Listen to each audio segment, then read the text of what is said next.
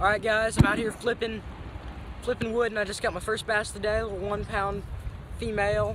She was staged up on a brush pile out over that way. Out over that way. Behind the camera. I'm gonna let her go.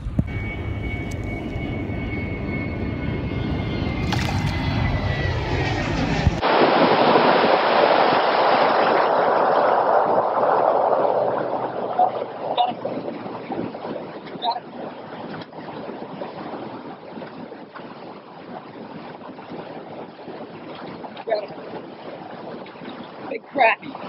Oh.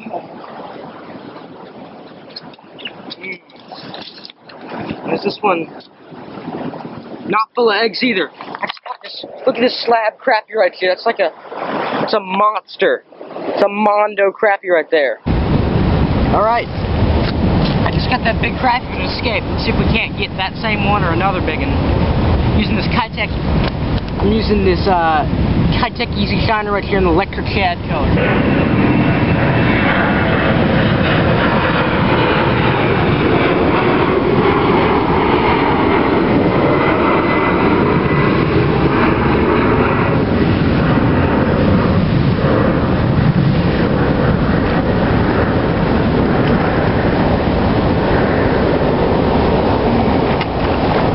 That's probably a solid 1.5 right there, a little bass.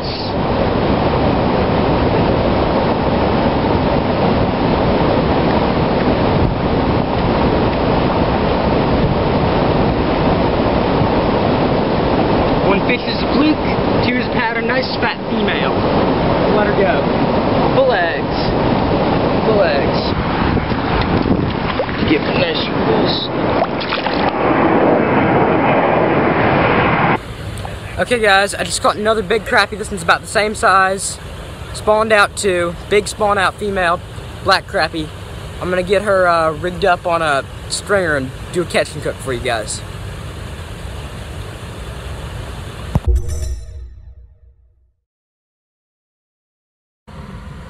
Okay, so that little blueback herring swim bait I was throwing earlier, just caught this guy on it. He's probably about a 3-pounder. Let me get the weight on him real quick. See where I put the scale. God, I'm an idiot. I'm a disorganized idiot right here.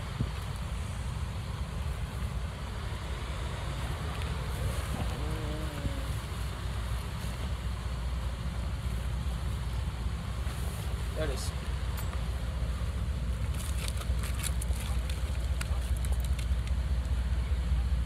Big spawn female. Let's see what the scale says. Scales.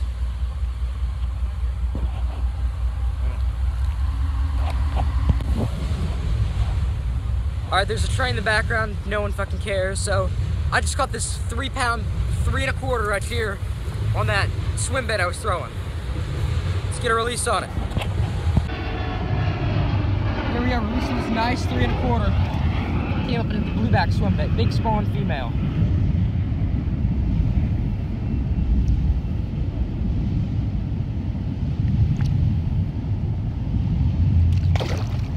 There she goes. There she goes, guys. Let's get back to fishing. Okay, I got this whoa! I got this little 1-pounder right here just now on the jerk bait. Keeper number 4. See if I can't get my limit fish now. So my crappie busted my stringer off, and I'm f***ed for that catch and cook video. It's like I'm cursed. But there's this nice brush pile out here. Not sure if you can see that. There's this nice brush pile out here. I'm gonna see if there's a snakehead on that. So I got lucky in the end. I found a bite. I got a small crappie, male, not a female, so that's good. Preserves all the genetics, everything. It's a little guy. He's only about 10 inches, but I can do a catch and cook, which means views. Yes. Thank you, Lord. Thank you very much, sir. This man, this man out here in the boat, right here, he put me on the bite. I got one. I can eat it. Nice little crappie on the pop and cork rig. Got lucky. Lucas out. This here is going to be the catch and cook that almost didn't happen. I had 2 different crappies. I had them both bust off stringers, or pull stringers out, or something like that. And I was going home, nothing happened. I flipped for some snakehead, nothing. My father's going to be late to pick me up, and I can't call. And, you know, he offered to pick me up. It's not a usual thing. He's going to be late. And so I realized I have like another few minutes. And so, right as he texts me that he's here, I get this little crappie right here. It's only about 10 inches or so, but I'm going to clean it and cook it. So what I do, this is the way I clean it, is make a little incision back here. I make one on the next side. I hope y'all are getting this.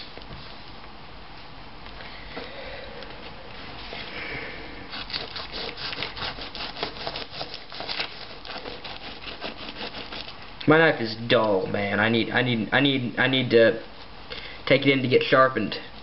So then I make a little incision along the back.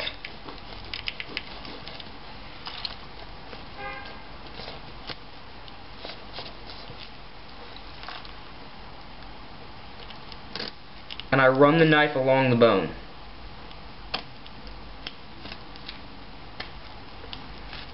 And the goal here is to get as much meat as I can off the bone.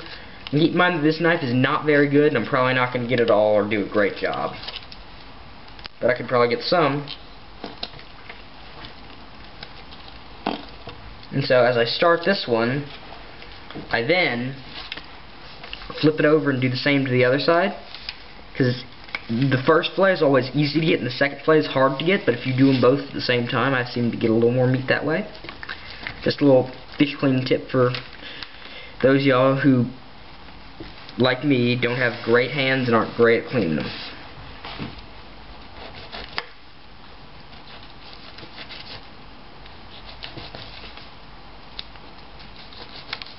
Although a sharp knife really does help.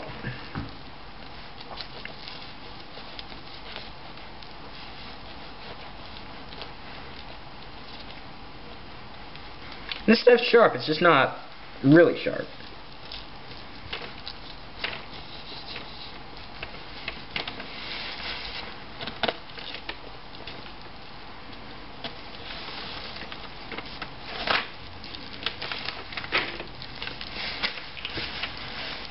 And so now take the knife and go out the bottom of the crappie. This is the best part about me, is I can do this with both hands.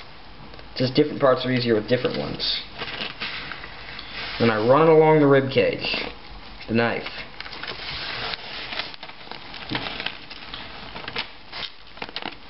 The goal here is to get as much meat as you can off the ribs without getting the ribs. Okay guys, now that I got that off, I look in the guts. What I'm looking to see is, you see those two white things? This long white thing right here? That is gonadal tissue. It's, you know, like pretty much fish balls. That white thing is pretty much fish testicles. This is a male, not a spawned out female. So now what I do here is I take the head,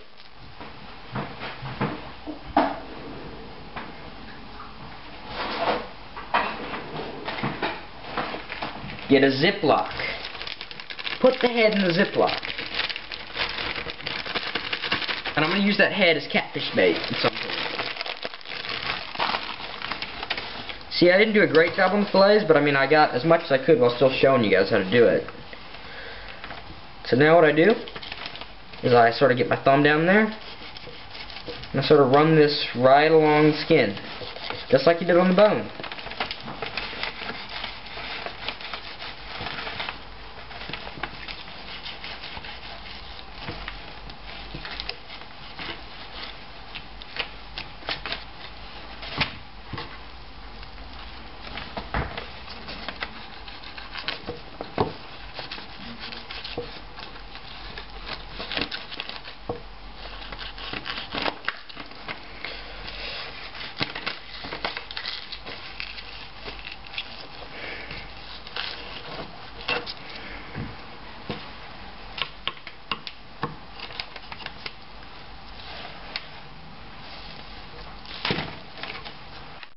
Okay, so I'm making this crappie.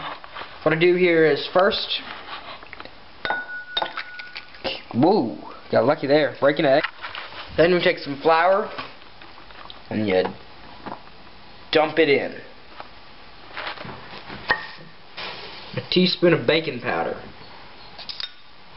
Dump the baking powder in. After you're done with that, this stuff is disgusting to drink, but it is great for cooking. Yinling. Yinling. It's like beer, almost. I'm gonna go about that much. I'm gonna go a little light on it because I want to be able to eat this crappie without tasting too much of the Yinling. And then you pour it in.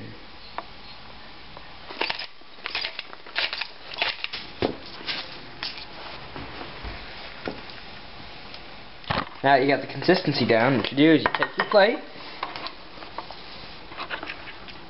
take your crappie, dunk fillet number 1 in, get it all covered in batter, find it, pull it out, dunk it right here. Now you take fillet number 2, dunk it in, swish it around, try to get it to stick, actually find it through there somehow. As hard as it looks, it's possible. And yeah, dunk it down. You can get a little more batter for to cover up any of the spots. What I do is I take some breadcrumbs. I know it looks like a lot. It isn't.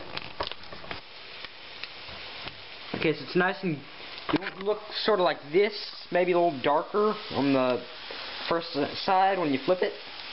I'll probably flip these over on here. Yeah, this side's starting to flake, so you know, give this a few minutes and I'll flip over the other side one last time just to make sure it's all the way cooked through. Look at that. Look at how beautiful that is.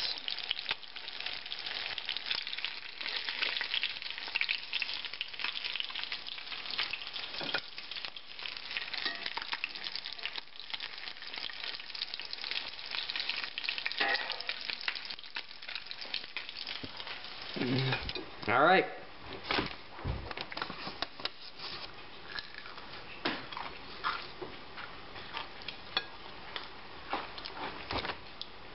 Crappies. Love crappies.